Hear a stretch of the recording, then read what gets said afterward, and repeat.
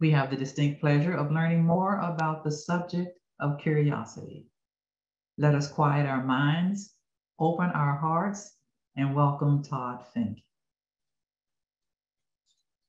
Thank you so much, Sherry. It's a pleasure to connect with you again.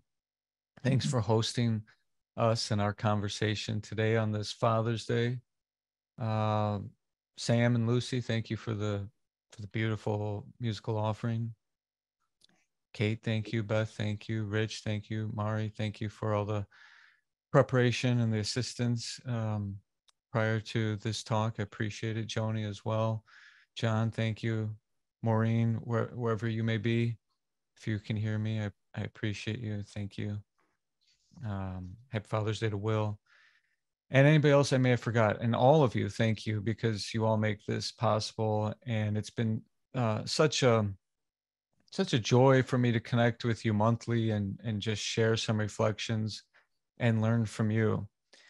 I'll begin by offering just a few words of appreciation for my own father, and how it connects to our topic today of curiosity and kindness. We lived in a number of places growing up, but one thing that I commend my dad and both my parents for is for giving us access to nature wherever we went, even if we were living in an apartment or when we lived with my grandmother. It was across the street from a forest preserve. Our last home of my childhood, I've lived many other places since my childhood, but the last home was in Freeport, Illinois. And it was a little house, but it was big to a little kid. But it was at the very end of town. There was no further to go before you were out in all the rural parts. So we could walk out the backyard and go to a quarry, to a forest, to a creek, to the Pecatonica River, and enjoy nature all the way 20 miles to Wisconsin. And nature just automatically inspires wonder, awe, and of course, curiosity. So I'm very grateful for that. And I wish a happy day to him and to all the fathers. And even if you're not a parent, anybody who has exercised the energy of masculinity in a sacred manner or in a reverent manner for nurturing growth and balance and harmony and protecting community and loved ones and the vulnerable, I salute you. So curiosity, such a beautiful concept because it contains this word cure, the root word cure. How special is that? It means, at least on the surface, a genuine desire to know something. But we're going to dive a little bit deeper and explore the psychosocial implications of this quality, of this trait, or this potential value or virtue, and how multifaceted it can be with its transformative power for society. The etymological origin is in this Latin word, curiositas. And again, this root sound, cur or cura, meant care or concern or cure or even choosiness. So this is meaningful to me because curiosity can also be associated with just mere poking around or nosiness or perpetuating gossip. So when we focus on this origin and this idea of concern and selectivity or curation, then we can reconnect it with kindness and shift from mere distraction to the genuine wish to understand. I was recently watching this interview with Oprah Winfrey and Dr. Bruce Perry for graduate school in social work. And they were talking about their book called What Happened to You? And it's about trauma. And Oprah was sharing about her school in South Africa and how she initially thought that just by providing great quality education, that it would present a pathway for the girls at the school coming from very adverse childhood experiences. The average number of ACEs for each student was 6, I believe. But then she quickly learned that there needed to be more of a foundation before people could actually make good of the educational opportunities. And so she connected with Dr. Bruce Perry, and together they were talking about how a kind curiosity that allows a clinician, or in her case, an interviewer, or from Columbia Journalism School, from their standpoint, from the point of view of an interviewer, how to sit in the darkness and be able to sit with pain, thereby giving somebody else control over the process of telling their story. And this has long been particularly important for me and in my work when I'm at hospitals or doing substance use counseling. But this idea of what happened to you means I don't just want to know as a healthcare provider, what's your complaint? What's the chief complaint, or what's wrong with you? But what happened to you speaks to a desire to understand the ecobiological, cultural forces that have shaped your experiences and allow you to tell the story about what's behind what it's like for you, because the human condition is so multifaceted, it's so deep. But we could also think of this shift as curating the mind with curiosity, making it more like a fine art museum, which is mostly empty, except for the display of 1 or 2 inimitable works. So it's elegant, that space. The emptiness allows for wisdom to fill fill your heart, to fill your being. It has an important role in multiple spiritual traditions, wisdom traditions like Zen. Zen has a concept called beginner's mind. Beginner's mind means that over time, we lose some of the childlike imagination, curiosity, and wonder because the child is experiencing everything for the very first time. So any plant or person is brand new, or animal, and it inspires and it invokes a sense of wonder. But over time, as we get older, we start to have the sense that we've seen all this before. We've seen these people, we've seen these places, we've been to multiple places, and we get an idea of what things are like, and our mind starts to become more abstract, starts thinking about 1 year, 2 year, 5 year, planning, preparing, regret. And it has its function, planning, preparing, reminiscing, and reflecting, but we're not really wired for that. We're wired to be engaged with our surroundings, and it creates a lot of stress, and it affects our health when we don't give ourselves permission to do that. So simple practice is to look at anything or anyone as if you're encountering them for the very first time. And then that brings you back into the spirit of openness and inquiry. In Hinduism, particularly Vedanta, which is the school of self-knowledge, there's a concept called vichara, which is often preceded by atma, which means the self. Atma vichara is self-inquiry, trying to know oneself, or like Socrates said, know thyself.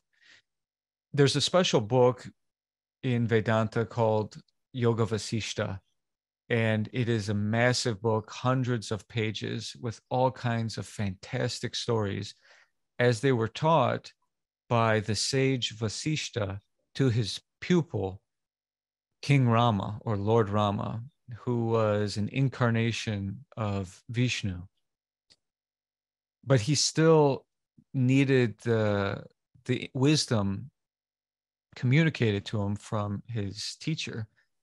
And something that always has resonated with me throughout my spiritual search are these 4 pillars of freedom in the beginning of the book that Vasishta imparts to Rama. To really be free, spiritually speaking, he said, you need these 4. Vichara, which is the investigation of what you are. Self-control, which is some kind of discipline, because if we're completely wayward or we don't curate the curiosity, it will dissipate all of your internal resources. Contentment, santosha in Sanskrit. Contentment meaning if you can accept everything as it is, doesn't mean you like it, then a peace associated with wisdom can blossom within your heart, within the mind. And the last one is satsang. Satsang means associating with truth or with the wisdom of a sage. And if that's not possible, at least keeping the company of the sacred texts or the holy books like the Vedas, the Upanishads. And when I read that, I'm like, oh my gosh, like who can do all 4 of these things? But fortunately, after that, Vasishta is saying, and if you can't do all 4, at least do 3. If you can't do all 3, at least do 2. And if you can't do 2, at least do 1. Any one of these, even alone, will take you to the truth, to the goal. So even something like satsang, there are many examples of this in stories from different religions, like Buddha's disciple Ananda, mostly just kept close company with the Buddha and tended to his needs and served him faithfully. And at the very end of Ananda's life, it was almost like a spontaneous nirvana. In Sufism, the esoteric branch of Islam, based on the migration of the Mughal Empire into India and the kind of cultural confluence of Vedanta and this Abrahamic tradition. But there is a concept called marifa, which could be said to be a way of curiosity. It emphasizes divine longing. You can really feel this in the poetry of Rumi or Hafiz, this intense yearning for the beloved. And this seeking leads to God or gnosis of the divine. It's described in those mystical poems as a transformative and intimate relationship. Oftentimes you would think it's a romantic poem, but it's really about direct experience of the transcendent reality. Seeking knowledge and spiritual growth also takes the form of childlike wonder and appreciating the beauty of nature. So this is a theme in Sufism, but it's also an entry point overall for meditation and wisdom and enlightenment. Meditation is not a way of thinking. It's not trying to access a particular feeling or even sitting with the desire to be peaceful. It is simply being interested in the present moment. It's awareness as opposed to thinking. And through that point of access, a person starts to get a sense of freedom from identification with any of the processes of the mind or nature. There's a paradox here, though. The paradox of curiosity lies in this contest between our innate desire to know things, but also our aversion to uncertainty. So again, I think the cure and curiosity can help us cultivate the sense of curation so that we can find out what really matters to be curious about. And therefore, it's worth bridging that tension or navigating those tensions of the aversion to uncertainty, which requires us to be able to be willing to enter into the unknown, like we were talking about last month with adventure. Curiosity does more for mitigating fear in the world than bravery does, even. Once we get to know someone or something, a lot of the myths start to vanish, sort of like how Emerson said, when you go up to the big bully of the world and grab him fully or firmly by the beard, the aspirant is always surprised to find it comes off, and it was only there to scare the timid travelers. Let's delve into some of the cognitive and psychological aspects of curiosity. There's a theory called information gap theory, which just posits that there is a space between what we know and what we want to know, and that leads to motivation. And that motivation involves dopaminergic pathways. Dopamine, neurochemical, is associated with attention and memory and the pleasure circuitry, which keeps us engaged in any kind of pursuit. When it's not working correctly, it leads to addiction and habitual patterns that become destructive and can lead to overdose or violation of values. But there is something pleasurable about having a sincere desire to learn something or to grow and to be able to access it or achieve it. There are six, I guess, obstacles here for curiosity. One is fear. We talked about that briefly. The second one is rigid beliefs or dogma. If those beliefs are too rigid, it can close a person's mind, and the truth could be right next to them, but they may miss it. 3, lack of time. It takes time to be able to inquire. And so this really has something to do with power and privilege. We often think about wealth inequality, but we don't always acknowledge time inequality. Some research has shown that longevity isn't about having any particular secret or isn't about what we do. It's about what somebody doesn't have to do with work, with responsibility, with oppression. If a person can sleep enough, can have the time to eat enough, time to relate and connect enough, then you keep the threats at bay. Whereas somebody who's time poor may not be able to take care of those basic things. So we look at people, celebrities, and some of them, and people are like, oh, they look so young for their age. And it may really just be an example of time privilege. Fourth one is sensory overload. In the digital age, we're bombarded with activity, with distractions. And it's hard to know what to truly be interested in. It's almost like we get curiosity fatigue, and we have a meaning crisis because everything's coming at us saying, this matters, this matters, this matters. And ultimately we end up shutting down. To protect against this, sometimes we just have to step back. We have to step back. We have to turn things off. We have to unplug and go into a garden or in the forest and give ourselves the space to be curious and curated once again. And then 5, norms or social expectations and pressures about what and taboos. So people often don't really talk about death and try to understand it, even though it's so serious and such an essential part of the human experience. But because it's uncomfortable or mysterious, and how people die sometimes stirs up other triggers, that people tend to avoid this topic. And then 6, over-reliance on authority.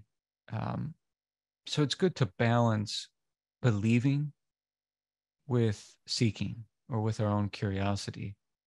And here's how it connects to kindness as I see it, or how we can cultivate kindness through curiosity. 1, openness and empathy. I think it was Frank Zappa who said the mind is like a parachute. It only works when it's open. 2, seeking understanding. Be curious, not judgmental, as Walt Whitman said. When we look into something, we really want to understand, this leads to kindness because it frees us from judgment. Sometimes judgment is just a habit that we have to see, acknowledge, and detach from.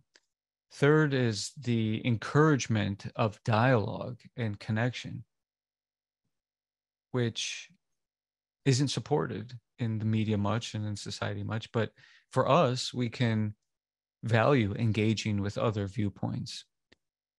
And 4, genuine concern or altruistic concern for the well-being of others when you're being curious about something. This is how we can protect against